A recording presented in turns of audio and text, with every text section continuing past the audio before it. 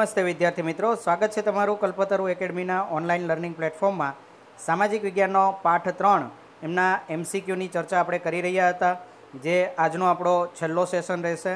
આના પછી કયા ચેપ્ટરના આપણે એમસીક્યુ શરૂ કરશું એ તમને હું વિડીયોના અંતમાં જણાવીશ, તો વિડીયોને અંત સુધી જોવાનું ભૂલતા નહીં. શરૂ કરીએ આપણે તો ખરા ખોટાઓથી જોઈએ તો પ્રથમ વાક્ય છે, સંસ્કૃત ભાષામાં સ્થાપત્ય માટે સ્થપતિ શબ્દ વપરાય છે. તો વિધાન ખોટું છે. સ્થપતિ શબ્દ કોના માટે વપરાય છે? તો કે જે શિલ્પકાર હોય, સ્થાપત્યકાર હોય એમના માટે. ભારત પ્રાચીન સમયથી નગર આયોજનમાં નિપુણતા ધરાવે છે. તો આ બાબત સાચી છે. ધોળાવીરા નગર આયોજનની દ્રષ્ટિએ શ્રેષ્ઠ નગર હતું. વિધાન ખોટું છે. મોહેંજો-દડો નગર એ શ્રેષ્ઠ નગર હતું. મોહેંજો-દડો નગરના રસ્તાઓ 9.75 મીટર પહોળા હતા. તો વિધાન સાચું છે. મોહેંજો-દડોની નગર રચનાનું વિશિષ્ટ લક્ષણ તેની ગટર યોજના છે. તો આ પણ સાચું વિધાન છે.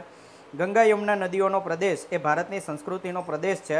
તો વિધાન ખોટું છે, કારણ કે નામ જ સિંધુ ખીણની સંસ્કૃતિ છે, એટલે સિંધુ નદીનો પ્રદેશ આવશે. સિંધુ ખીણની સંસ્કૃતિ હડપ્પીય સંસ્કૃતિ પણ કહેવાય છે. તો વિધાન સાચું છે. પ્રથમ નગર જે હડપ્પા મળી આવ્યું એના આધારે એને હડપ્પીય સંસ્કૃતિ કહેવાય છે. ધોળાવીરા એ ખદીર બેટમાં આવેલું છે. તો સાચું વિધાન છે. લોથલ ખંભાતના અખાતથી 52 કિલોમીટર દૂર છે. તો આ વિધાન ખોટું છે. 18 કિલોમીટર દૂર છે. લોથલમાંથી માનવ વસાહતના 5 થર મળ્યા છે. આ વિધાન ખોટું છે. 3 થર મળી આવેલા છે. લોથલ તે સમયે ભારતનું સમૃદ્ધ બંદર હતું. તો વિધાન ખરું છે. સમ્રાટ અશોકના સમયમાં 8 સ્તૂપો જાણીતા છે. તો આ વિધાન ખોટું છે. સમ્રાટ અશોકના સમયમાં ગુજરાતમાં દેવની મોરીનો સ્તૂપ હતો. તો વિધાન સાચું છે. સાંચીનો સ્તૂપ ગુજરાતમાં આવેલો છે. ખોટું છે. સાંચીનો અસલ સ્તૂપ આરસનો બનાવેલો હતો. આ વિધાન પણ ખોટું છે. ઈંટનો બનેલો હતો. સારનાથનો સ્તૂપ સ્થાપત્ય કલાનો અમૂલ્ય નમૂનો છે. તો વિધાન ખોટું છે. સાંચીનો સ્તૂપ આવશે. સમ્રાટ અશોકના સ્તંભલેખો એ બ્રાહ્મી લિપિમાં કોતરેલા છે. તો વિધાન સાચું છે. સારનાથનો સ્તંભ શિલ્પકલાનો શ્રેષ્ઠ નમૂનો છે. તે વિધાન ખરું છે. જો સારનાથનો સ્તૂપ પૂછાય તો એ ખોટું છે, પરંતુ સારનાથનો સ્તંભ પૂછાય તો એ સાચું છે. સારનાથ સ્તંભની ટોચ પર 3 સિંહોની આકૃતિ છે. ખોટું વિધાન છે. 4 સિંહ આવેલા છે. સારનાથના સ્તંભની સિંહાકૃતિને ભારતના રાષ્ટ્રધ્વજમાં સ્થાન આપવામાં આવ્યું છે. ખોટું વિધાન છે. સિંહાકૃતિ નીચે આવેલું જે ચક્ર છે એ ચક્રને સ્થાન આપવામાં આવેલું છે. ગુજરાતમાં સમ્રાટ અશોકનો શિલાલેખ જૂનાગઢમાં ગિરનાર પર્વત તરફ જતા રસ્તામાં તળેટીમાં આવેલો છે. તો વિધાન સાચું છે. એ પછી અમરાવતી સ્તૂપ એ મથુરા શૈલીનો સર્વશ્રેષ્ઠ નમૂનો છે. વિધાન ખોટું છે. દ્રવિડ શૈલીનો એ નમૂનો છે. પાંડ્ય રાજાઓએ દ્રવિડ શૈલીની સ્થાપત્ય કલાને ઉચ્ચ કક્ષાએ પહોંચાડી હતી. તો આ વિધાન ખોટું છે. પલ્લવ રાજાઓના સમયમાં સ્થાપત્ય કલા ખૂબ જ વિકસી હતી. ગુપ્ત યુગ એમને કલાનો સુવર્ણ યુગ કહેવાય છે. તો વિધાન સાચું છે.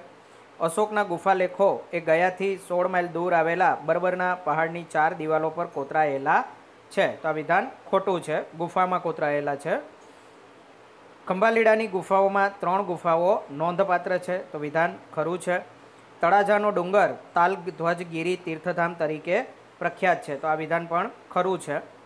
ગીર સોમનાથ જિલ્લામાં સાણા ડુંગર ઉપર મધપુડાની જેમ 52 જેટલી ગુફાઓ પથરાયેલી છે. તો આ વિધાન ખોટું છે. કચ્છની ખાપરા કોડિયાની ગુફાઓ કેકા શાસ્ત્રીએ શોધી કાઢી હતી. તો આ વિધાન સાચું છે. નેક્સ્ટ, કડિયા ડુંગર ગુફાના એક સિંહ સ્તંભના શિરો ભાગે એક શરીરવાળી અને 2 મુખાકૃતિવાળી સિંહાકૃતિ છે. તો વિધાન ખોટું છે. શરીર 2 છે અને 1 મુખ છે. દક્ષિણ ભારતના જગવિખ્યાત રથ મંદિરો એ ચોલ યુગની આગવી ઓળખ છે. તો આ વિધાન ખોટું છે. કાંચીનું કૈલાસનાથનું અને વેંકટ પેરુમલનું મંદિર એ કલા સ્થાપત્યનું શ્રેષ્ઠ ઉદાહરણ છે. તો વિધાન ખરું છે. નાલંદા સુલતાનગંજ ત્યાંથી ભગવાન મહાવીરની તામ્ર મૂર્તિ એ શિલ્પકલા ક્ષેત્રે અત્યંત પ્રસિદ્ધ છે. તો આ વિધાન ખોટું છે. ભગવાન બુદ્ધની મૂર્તિ મળી આવેલી. ચોલ વંશની રાજધાની એ થંજાવુરમાં હતી. વિધાન સાચું છે. ચોલ વંશના રાજા રાજરાજ પ્રથમે થંજાવુરમાં બૃહદેશ્વરનું મંદિર બંધાવ્યું હતું. તો આ વિધાન ખરું છે. બૃહદેશ્વર મંદિર લગભગ 400 ફૂટ ઊંચું છે. તો વિધાન ખોટું છે. 200 ફૂટની ઊંચાઈ ધરાવે છે. બૃહદેશ્વર મંદિર પ્રાચીન ભારતનું અજોડ મંદિર છે. તો વિધાન ખરું છે. ગોપુરમ એટલે મંદિરનું ગર્ભગૃહ. તો આ વિધાન ખોટું છે. એ પ્રવેશદ્વાર કહેવાય છે. ઓડિશામાં કોણાર્કનું સૂર્ય મંદિર આવેલું છે, વિધાન ખરું છે.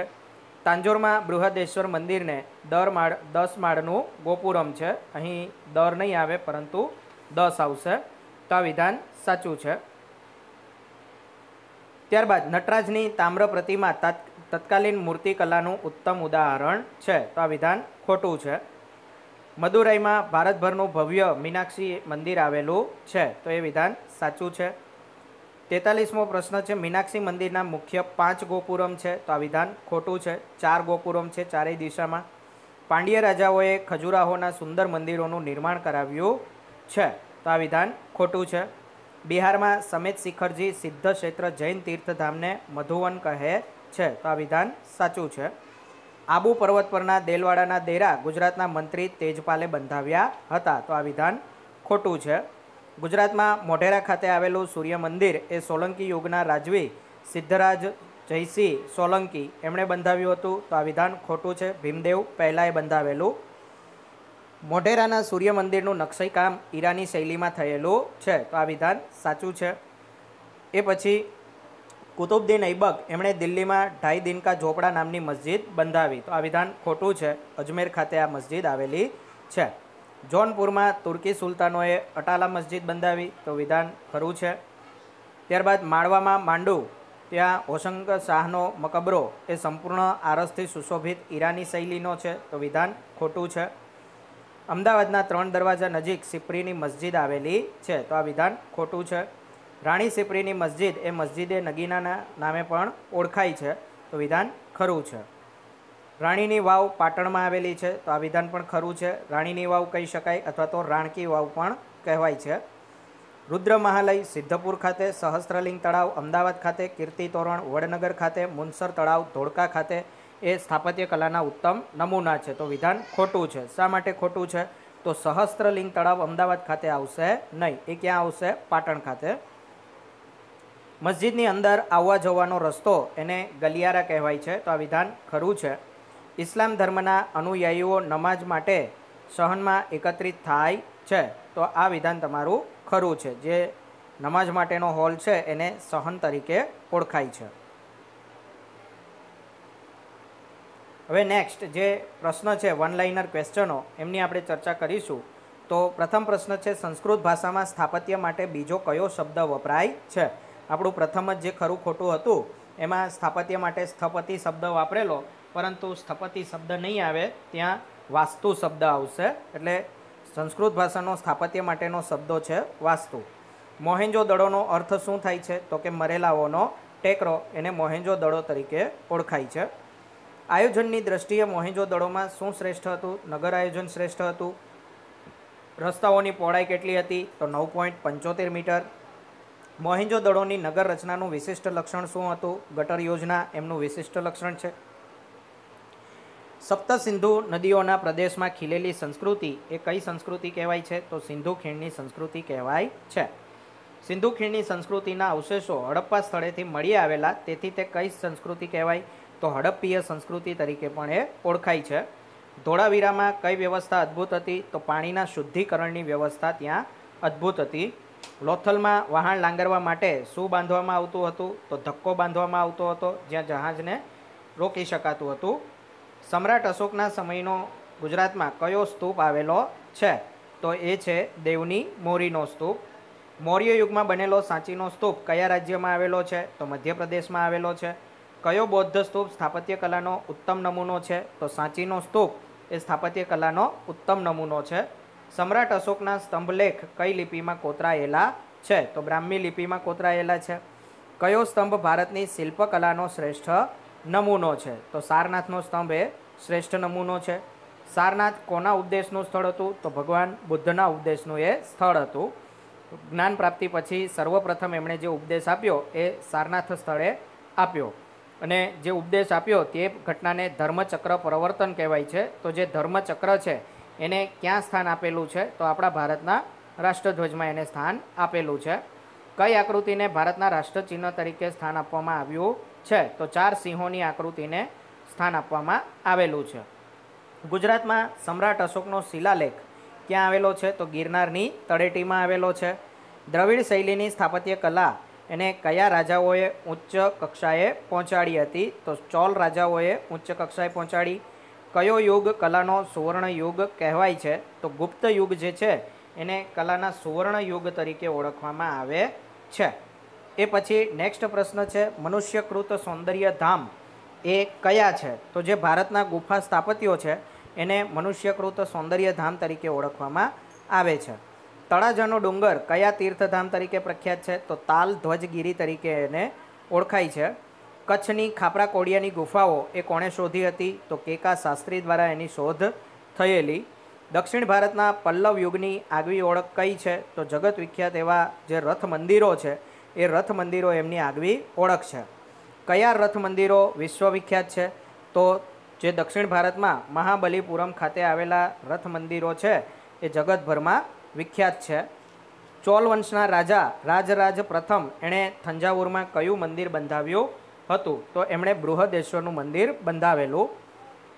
ગોપુરમ એટલે શું? તો મંદિરના પ્રવેશદ્વારને ગોપુરમ તરીકે ઓળખવામાં આવે છે. કયા મંદિરના ગોપુરમ દૂરથી જોઈ આજે પણ કલા રસિકો મંત્રમુગ્ધ બની જાય છે? તો કાંચી અને મદુરાઈ આ બે મંદિરોના જે ગોપુરમ છે એ ઉત્તમ કલાના નમૂનાઓ છે. ઓડિશામાં કયું મંદિર આવેલું છે? તો કોણાર્કનું સૂર્ય મંદિર આવેલું છે જે કાળા પેગોડા તરીકે પણ ઓળખાય છે. તાંજોરમાં બૃહદેશ્વર મંદિરને કેટલા માળનું ગોપુરમ છે? તો 13 માળનું ગોપુરમ ધરાવે છે. તો મિત્રો પાછળ જે ખરા ખોટામાં વાક્ય આવેલું 10 તો ત્યાં 13 આવશે, જે દર થઈ ગયેલું હતું ત્યાં 13 આવશે. તો મિસ્ટેક થોડી સુધારી લેવી. મદુરાઈમાં ભારતનું કયું ભવ્ય મંદિર આવેલું છે? તો મીનાક્ષી મંદિર આવેલું છે. મીનાક્ષી મંદિરને મુખ્ય કેટલા ગોપુરમ છે? તો 4 ગોપુરમ છે. સમેત શિખરજી જે બિહાર ખાતે આવેલું છે એ સિદ્ધ ક્ષેત્ર જૈન તીર્થધામ એને શું કહે છે? તો મધુવન તરીકે ઓળખવામાં આવે છે. દેલવાડાના દેરા ક્યાં આવેલા છે? તો માઉન્ટ આબુ રાજસ્થાન ખાતે આવેલા છે.